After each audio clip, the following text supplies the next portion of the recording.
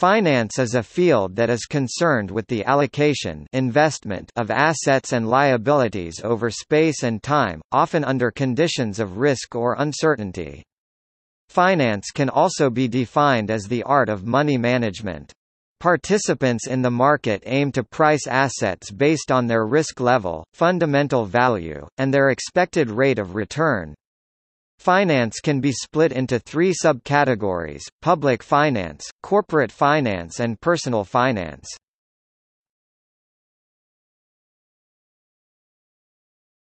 Topic: Areas of finance.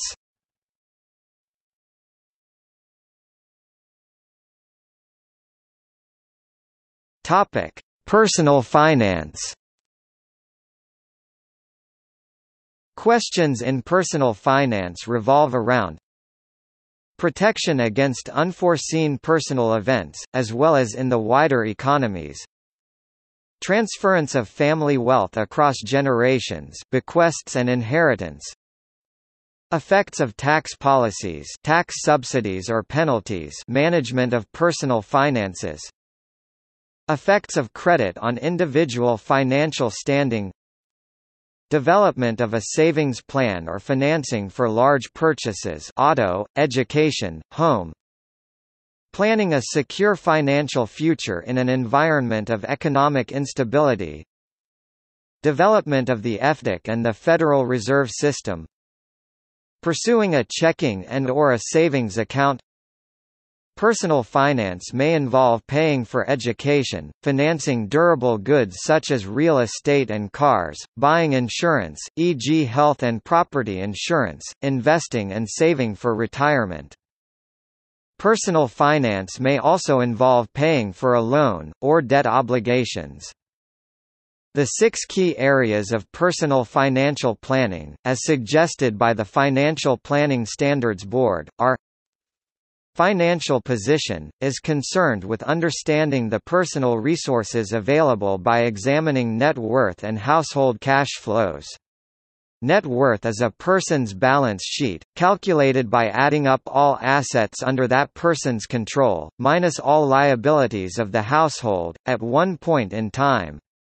Household cash flows total up all from the expected sources of income within a year, minus all expected expenses within the same year. From this analysis, the financial planner can determine to what degree and in what time the personal goals can be accomplished. Adequate protection, the analysis of how to protect a household from unforeseen risks. These risks can be divided into the following: liability, property, death, disability, health and long-term care.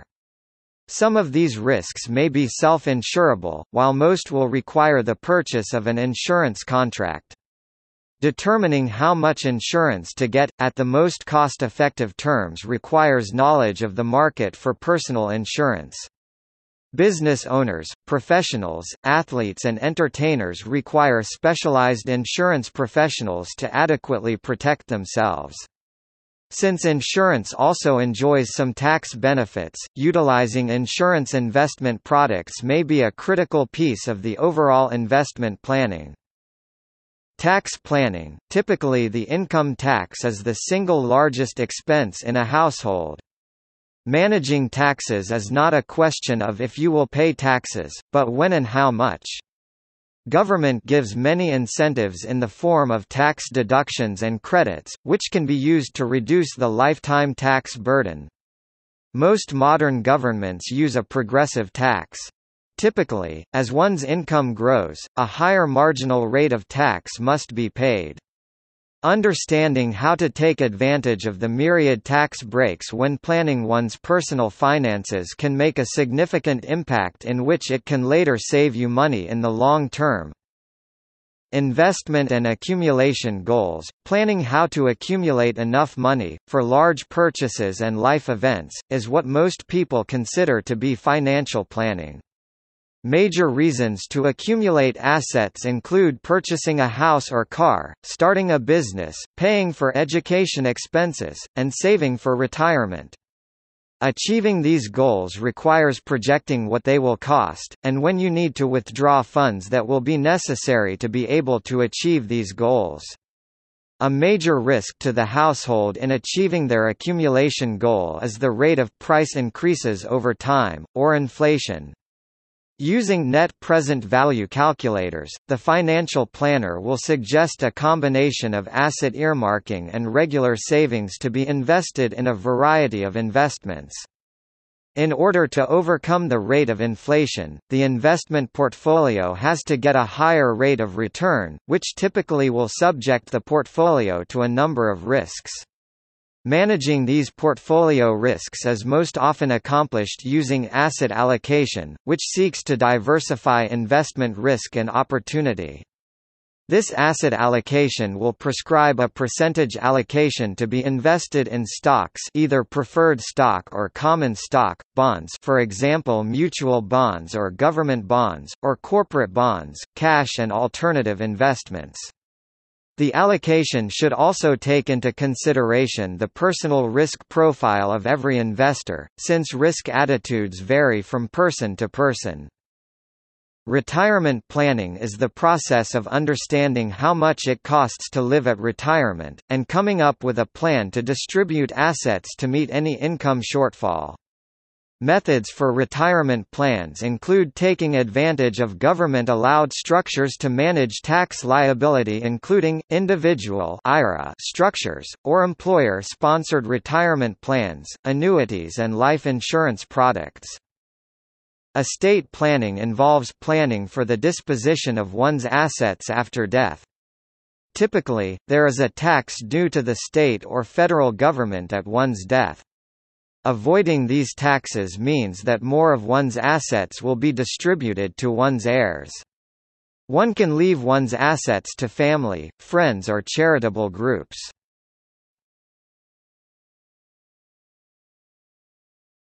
Topic: Corporate finance.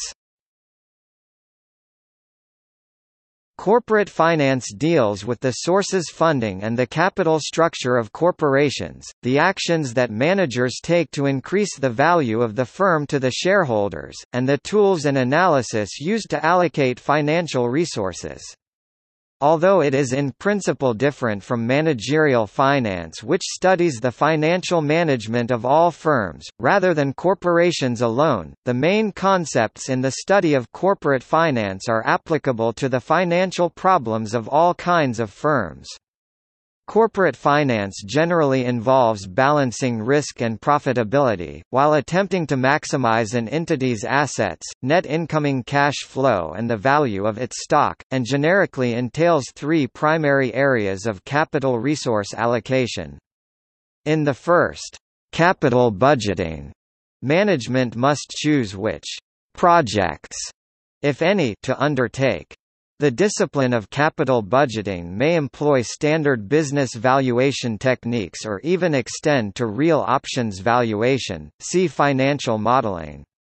The second, sources of capital, relates to how these investments are to be funded. Investment capital can be provided through different sources, such as by shareholders, in the form of equity, privately or via an initial public offering, creditors, often in the form of bonds, and the firm's operations, cash flow.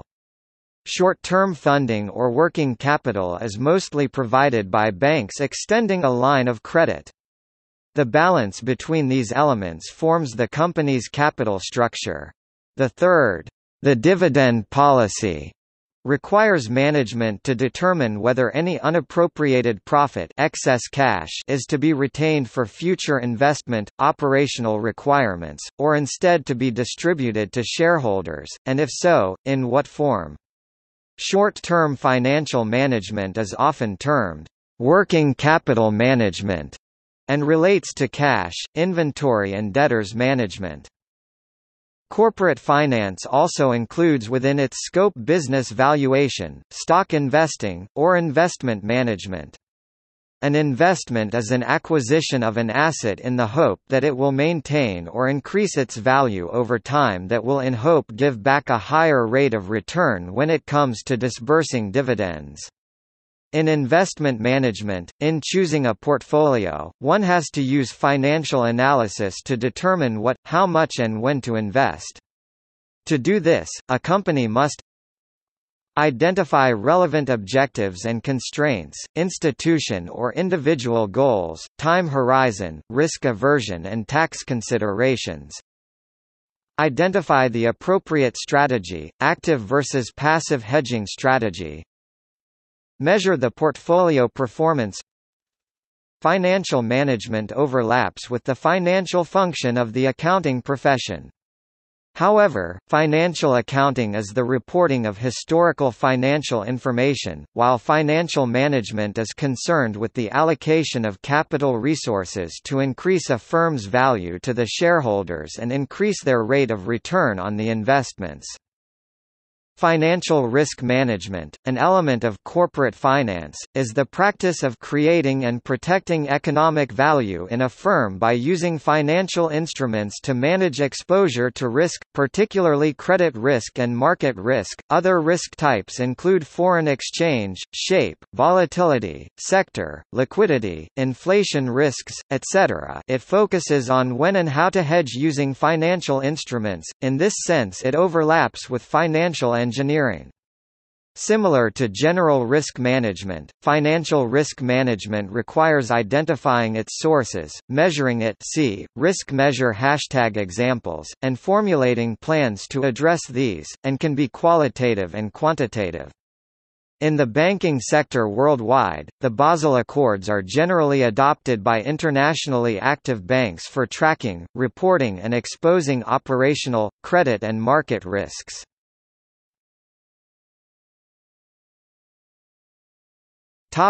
Financial services. An entity whose income exceeds its expenditure can lend or invest the excess income to help that excess income produce more income in the future. Though on the other hand, an entity whose income is less than its expenditure can raise capital by borrowing or selling equity claims, decreasing its expenses, or increasing its income. The lender can find a borrower, a financial intermediary such as a bank, or buy notes or bonds, corporate bonds, government bonds, or mutual bonds in the bond market.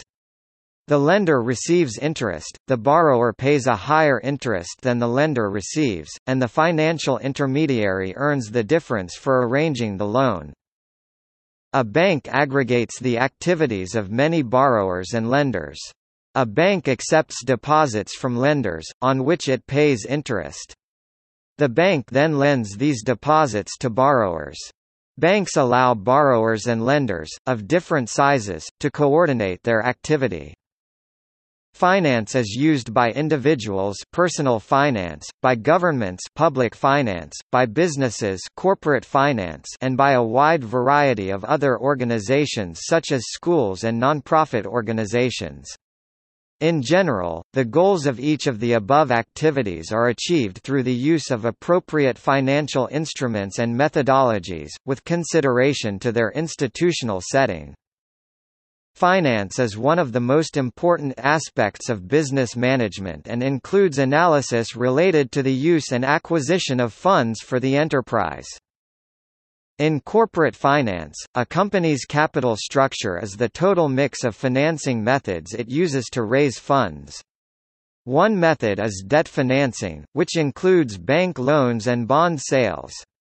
Another method is equity financing, the sale of stock by a company to investors, the original shareholders. They own a portion of the business of a share. Ownership of a share gives the shareholder certain contractual rights and powers, which typically include the right to receive declared dividends and to vote the proxy on important matters, e.g., board elections. The owners of both bonds, either government bonds or corporate bonds, and stock, whether it's preferred stock or common stock, may be institutional investors, financial institutions such as investment banks and pension funds, or private individuals, called private investors or retail investors.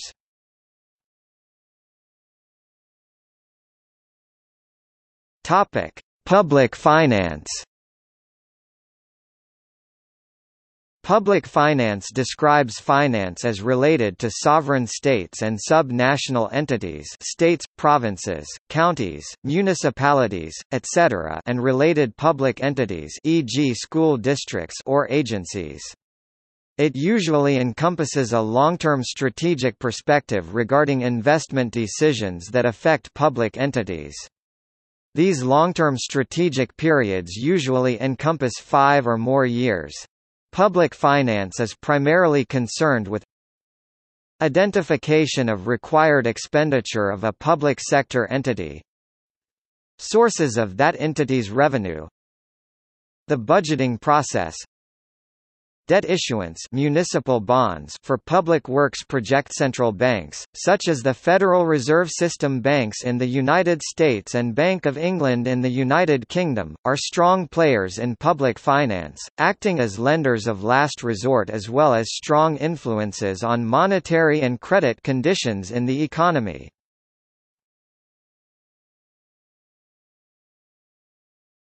Topic: Capital. Capital, in the financial sense, is the money that gives the business the power to buy goods to be used in the production of other goods or the offering of a service. Capital has two types of sources, equity and debt. The deployment of capital is decided by the budget. This may include the objective of business, targets set, and results in financial terms, e.g., the target set for sale, resulting cost, growth, required investment to achieve the planned sales, and financing source for the investment. A budget may be long-term or short-term. Long-term budgets have a time horizon of 5 to 10 years, giving a vision to the company. Short-term is an annual budget which is drawn to control and operate in that particular year. Budgets will include proposed fixed asset requirements and how these expenditures will be financed. Capital budgets are often adjusted annually, done every year, and should be part of a longer-term capital improvements plan. A cash budget is also required. The working capital requirements of a business are monitored at all times to ensure that there are sufficient funds available to meet short-term expenses. The cash budget is basically a detailed plan that shows all expected sources and uses of cash when it comes to spending it appropriately. The cash budget has the following 6 main sections. Beginning cash balance, contains the last period's closing cash balance, in other words, the remaining cash of the last year. Cash collections, includes all expected cash receipts, all sources of cash for the period considered, mainly sales. Cash disbursements, lists all planned cash outflows for the period such as dividend, excluding interest payments on short-term loans, which appear in the financing section. All expenses that do not affect cash flow are excluded from this list, e.g. depreciation, amortization, etc. Cash excess or deficiency, a function of the cash needs and cash available. Cash needs are determined by the total cash disbursements plus the minimum cash balance required by company policy. If total cash available is less than cash needs, a deficiency exists. Financing, discloses the planned borrowings and repayments of those planned borrowings, including interest.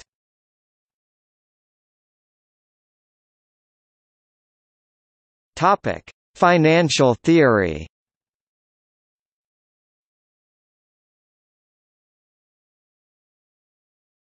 Topic: Financial economics.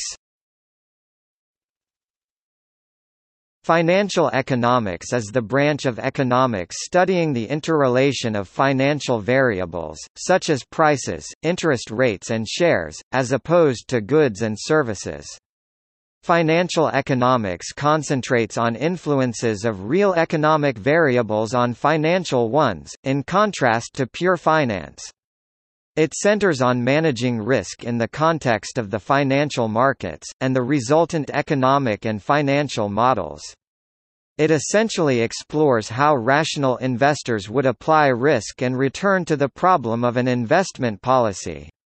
Here, the twin assumptions of rationality and market efficiency lead to modern portfolio theory, the CAPM, and to the Black-Scholes theory for option valuation. It further studies phenomena and models where these assumptions do not hold, or are extended. Financial economics, at least formally, also considers investment under certainty. Fisher separation theorem, theory of investment value, Modigliani-Miller theorem, and hence also contributes to corporate finance theory. Financial econometrics is the branch of financial economics that uses econometric techniques to parameterize the relationships suggested. Although they are closely related, the disciplines of economics and finance are distinct.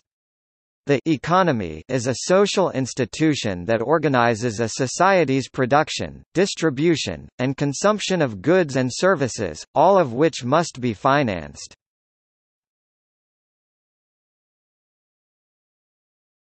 Topic: Financial mathematics. Financial mathematics is a field of applied mathematics, concerned with financial markets.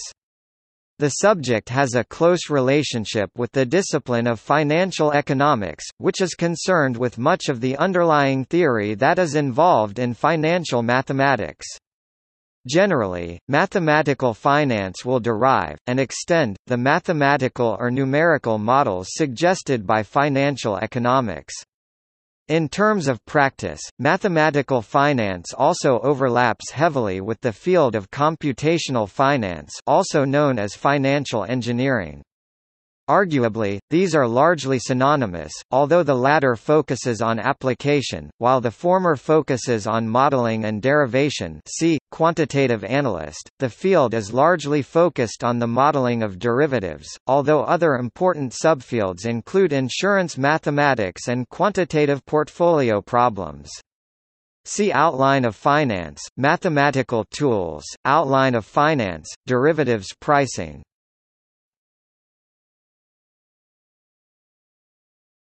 Topic: Experimental finance.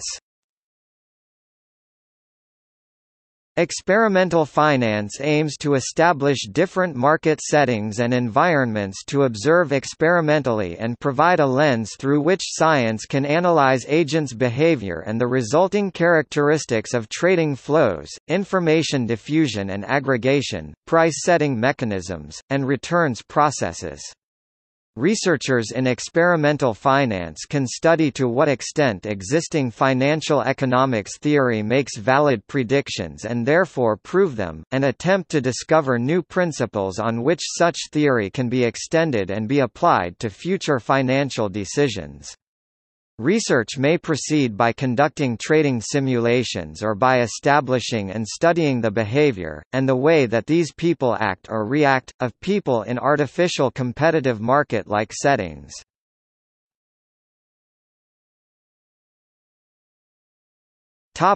Behavioral finance.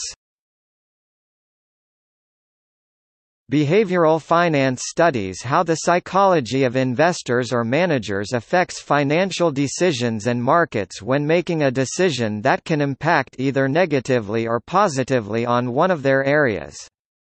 Behavioral finance has grown over the last few decades to become central and very important to finance. Behavioral finance includes such topics as empirical studies that demonstrate significant deviations from classical theories. Models of how psychology affects and impacts trading and prices. Forecasting based on these methods. Studies of experimental asset markets and use of models to forecast experiments. A strand of behavioral finance has been dubbed quantitative behavioral finance, which uses mathematical and statistical methodology to understand behavioral biases in conjunction with valuation. Some of these endeavors has been led by Gundas Kajanaup, professor of mathematics and editor of Journal of Behavioral Finance during 2001 to 2004, and collaborators including Vernon Smith, 2002 Nobel laureate in economics, David Porter, Don Belenovich, Vladimira Ilieva, Amit Duran. Studies by Jeff Madura, Ray Sturm and others have demonstrated significant behavioral effects in stocks and exchange-traded funds. Among other topics, quantitative behavioral finance studies behavioral effects together with the non-classical assumption of the finiteness of assets.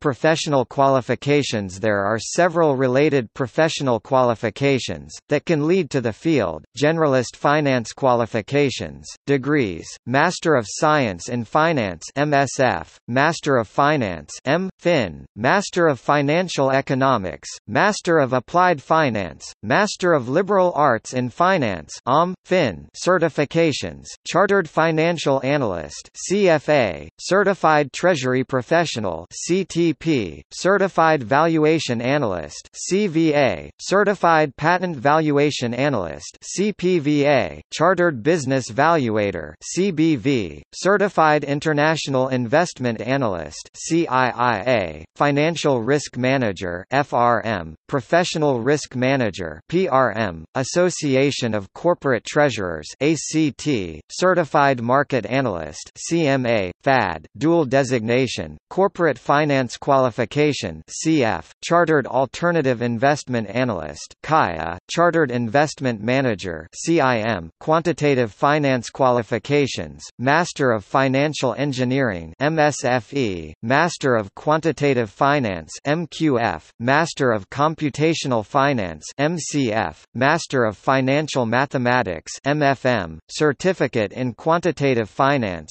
(CQF), Financial Modeling and Valuation Analyst (FMVA).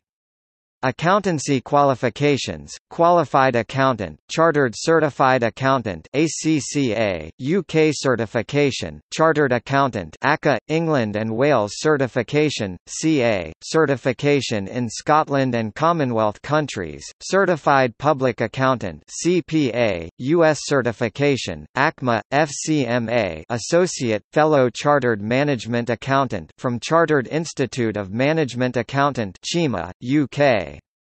Certified Management Accountant (CMA) from Institute of Management Accountants, US certification.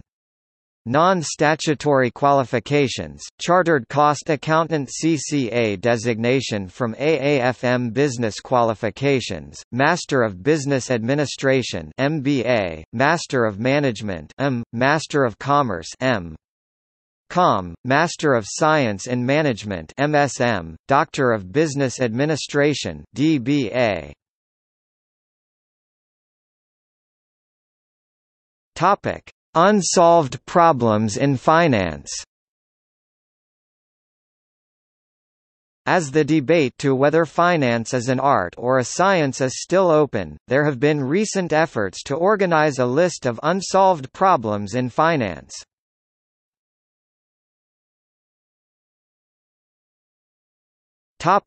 See also: Outline of finance, Financial crisis of 2007 to 2010.